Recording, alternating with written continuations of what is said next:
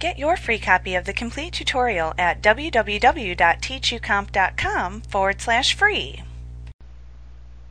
In an effort to keep your table as symmetrical as possible, you may also want to change the alignment of the text and other inserted objects within the cells to be the same.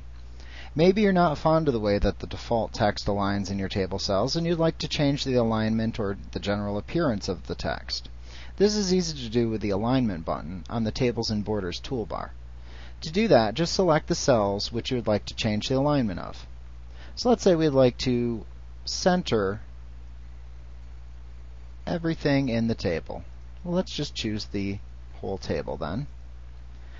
Then what you can do is you can use the Alignment drop-down and choose the type of alignment you want.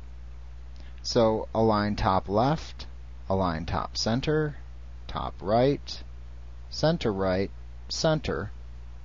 center left, bottom center, or bottom right. Let's just choose a general center. That looks much better. And then at that point you can also go through and click and drag over the text and change it using your formatting toolbar.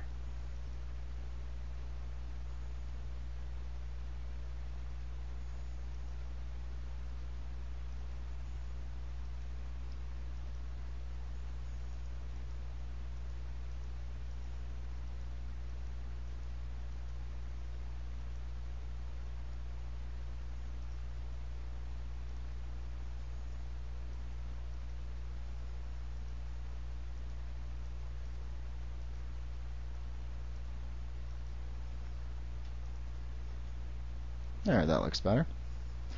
So anytime you want to change the alignment, just select the cells and use the desired alignment button. Like what you see? Pick up your free copy of the complete tutorial at www.teachucomp.com/free.